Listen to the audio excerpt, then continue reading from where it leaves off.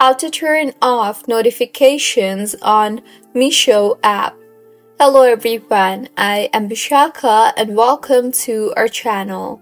I will take you through the step-by-step process on how to turn off notifications on Meesho app. Now, let's get right into the tutorial.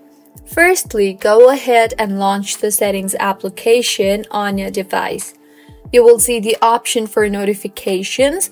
Tap on that and scroll down and find the Meesho application and further tap on that. You will see the option for allow notifications.